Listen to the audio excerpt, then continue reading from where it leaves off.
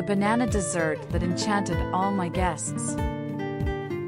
To start our recipe, I will add 395 grams of condensed milk in a saucepan. Next, I will add 4 tablespoons of cornstarch, and then I will stir very well to mix the ingredients.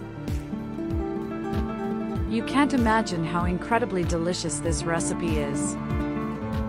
Next, I will add 200 grams of heavy cream. I will also add a tablespoon of vanilla essence. I will stir again until our recipe is well creamy. I have no doubt that this recipe will impress you. Now, I will pass our recipe to a container, and then I will take it to the refrigerator for 2 hours. I'm sure you and your family will love this recipe. Do it at your house and then tell me what you think. Meanwhile, I will add 1 cup of sugar in another pan and stir until the sugar begins to caramelize. I have no doubt that this recipe will be part of your routine. It became one of my favorites since the first time I made it. As soon as I get to this point, I will add half a cup of water. I will add gradually so that our caramel becomes a syrup.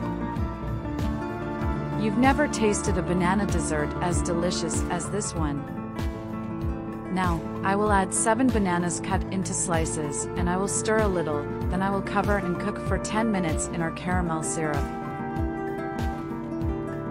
And before I forget, tell me which city you're watching so I can send you a special hug.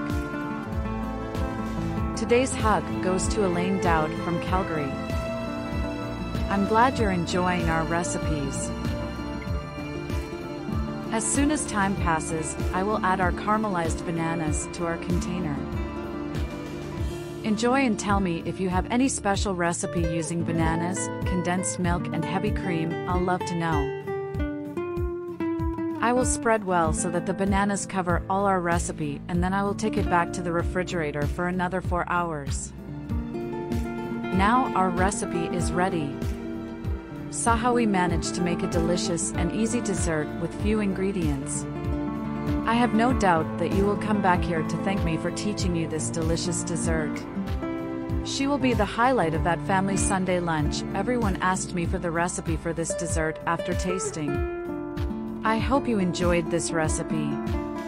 Thank you so much for watching this video so far. I see you in the next video. Bye.